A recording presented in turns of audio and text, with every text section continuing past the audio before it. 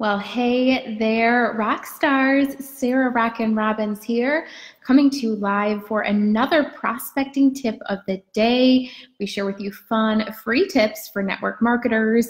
And of course, I hope it is a blessing to you, your business, and to your teams. Don't forget, you can click the share button for a chance for a shout. It's great to share on team pages or in the inbox with a friend, or tag them below. As you know, the more who know, the greater your team will grow. As we get started, let's go ahead and get acquainted. If you don't mind commenting below who you are and where you're tuning in from.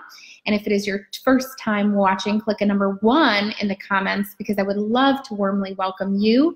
As you introduce yourself, I will introduce myself. Who am I? Former kindergarten teacher turned network marketing top leader. We've built a team of over 300,000 distributors, done over $1 billion in sales, and we have one of the strongest personal team of leaders industry-wide, which is pretty powerful. I share all of my tips in my best-selling book, Rock Your Network Marketing Business. You can find on Amazon. We've got hard copy, audio, or Kindle, or on my website, sarahrobbins.com.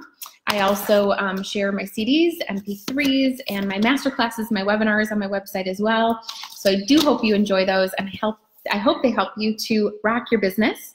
As we're waiting for more people to get on, let me just ask you guys, happy Monday. Are you having a great week so far? I'm super pumped because it is actually the week that we launch Rock Start, which is super pumped. This is going to be a 21-day challenge for network marketers. You can learn more on my website at sarahrobbins.com, but I'm doing a masterclass on Thursday.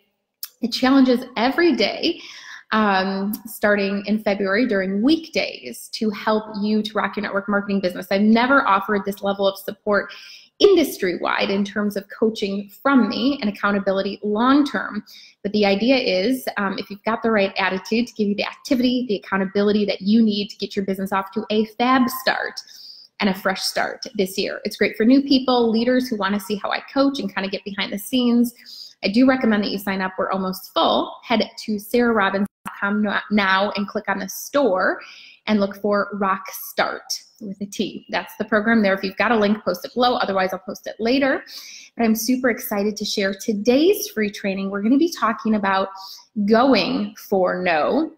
And my question is, if you've taken the 100 No Challenge, it's a free challenge that I believe will help you to rock your network marketing business. It's one of the favorite challenges that I have for my team. I actually have a tracker. I'll post a link to it in the comments below in just a little bit, so you'll find it once the video is done in this video.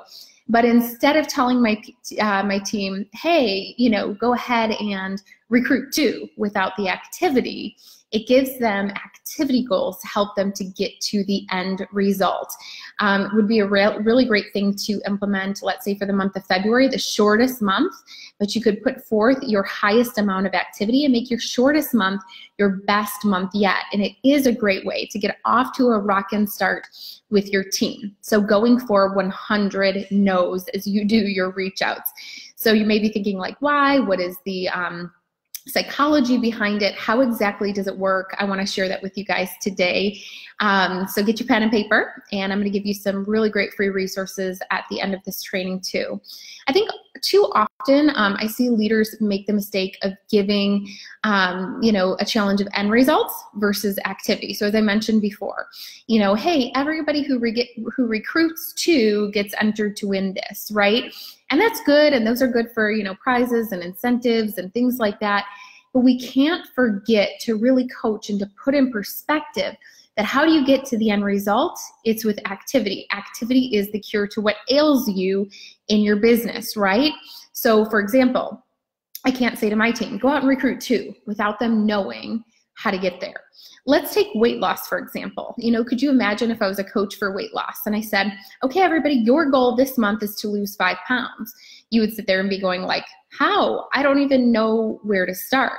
I've got to talk to you about daily activity that it takes to get to the end result that month of recruiting or of losing 5 pounds, right? Or recruiting 2. So what is the daily activity? How much water? What about nutrition? What about activity? What is it going to take to get to that end result? The same is true in your business. How many contacts will you have to make? And better yet, why? How many contacts will take, but better yet, How many no's will you get along the path as well? You know, it's activity, again, that leads to results. So why no? Why don't I just say, okay, go ahead and, you know, reach out to 100 people? I believe it's important because it's inevitable. In this business, you face rejection, that you help people to reframe the no. You help people to reframe the no. So that's why I encourage my team to get 100 no's in a given month. Because what does it do? It reframes the no, which I'll talk about in a moment.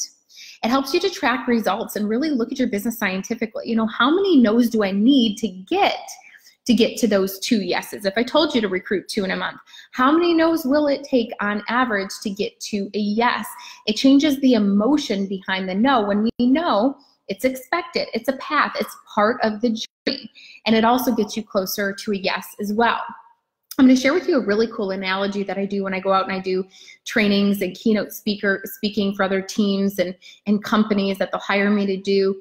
Oftentimes I'll go into a room and I will give this analogy. I'll say, hey guys, I've got a job and it's teaching kindergarten and first grade, and it starts tomorrow. And I say, knowing all of those things, is you're going to get paid, you know, as well as an average teacher in this area. How many of you would take the job? Knowing that it's teaching, it's lower elementary, and you're going to start right away. Now keep in mind, I'm a former teacher, so that's why you can use any profession. If you're a realtor, you can say the same thing, okay?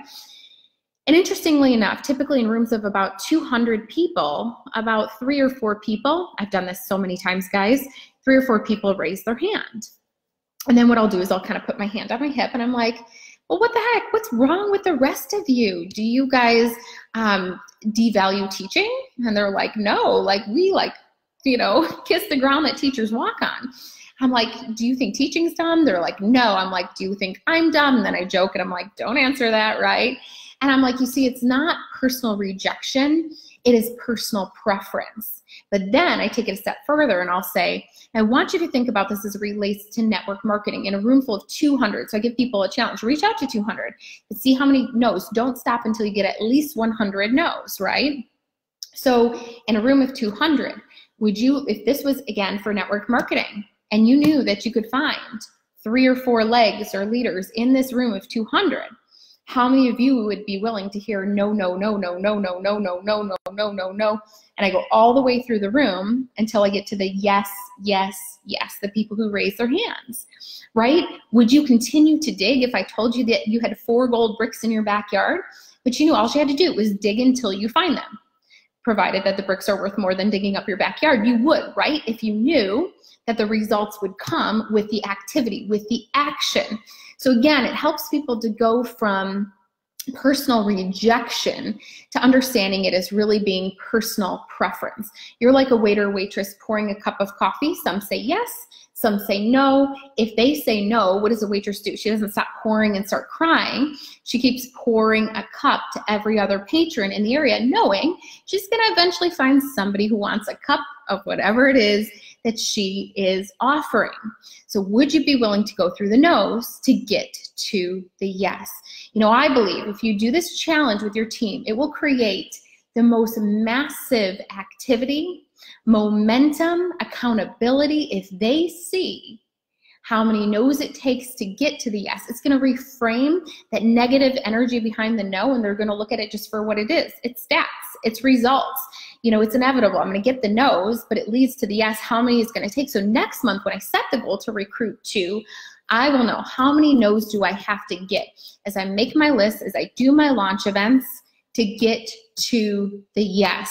When they start tracking these results, and if you did short-term massive action starting now or throughout the month of February, you would take your shortest month. If you challenge everybody in your team to do this, and you would have your greatest month yet. If you don't have a team, you do it yourself, take your shortest month, you would have the greatest month yet. Here's what I want to challenge you guys to do. Are you guys willing to take the challenge with me? I'm going to do this in the month of February as well, to do a challenge of 100 no's and see what type of results that you get in your business. If you're willing to take the challenge, go ahead and comment below. It's free. I'm going to post a link. You can do it on your own. You can do it with accountability partner. Say, I'm in. Comment below and I will know you are in. Now I'm going to post a link to a grid, a tracker that you can actually use to track your no's. The goal is 200 reach outs in the month of February. So think 10 a day, maybe on weekdays or whatever, but then 100 no's along the way to see how many it takes to get to yes. That level of accountability, you guys, and activity. See so many of you posting, I'm in, challenge accepted. That's what it takes for you to RYNB, rock your network marketing business. Here's what I want you to do. I want you to share this on your team page. Share it in the inbox with a friend. Find an accountability partner, anybody in your company. It doesn't have to be anybody on your team, and say, would you like to take this challenge with me? Because I believe success in the new year boils down to this, your attitude. How do I know you've got a good attitude? You've said, I'm in. I'm willing to take the challenge. You've got the right attitude. Your willing to is greater than your wanting to. Number 2, your activity. This is the amount of activity that it's going to take. And then last but not least, you've got the accountability. Somebody who says, hey, I'm going to check in with you at the end of the week, and we're going to talk about how many no's we have, who's your hottest prospect this week, how can I help you to reach out to them. That is going to be what it takes. So I'm going to post the 100 no tracker. I want you to share this on your team pages or in the inbox with a friend. Ask them to take it with you. Leaders, imagine the amount of momentum that would be created if